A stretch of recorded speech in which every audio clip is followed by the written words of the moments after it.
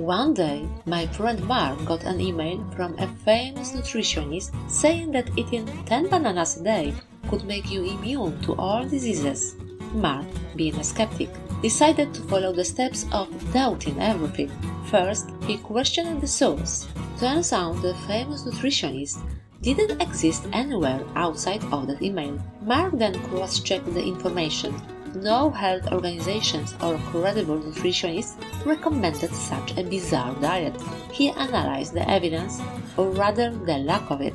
The email had no scientific backing, just anecdotal stories. Mark was aware of biases. Maybe someone was just trying to sell bananas in bulk. He checked for logical consistency and realized there was none. Eating excessive bananas didn't logically lead to immunity from diseases.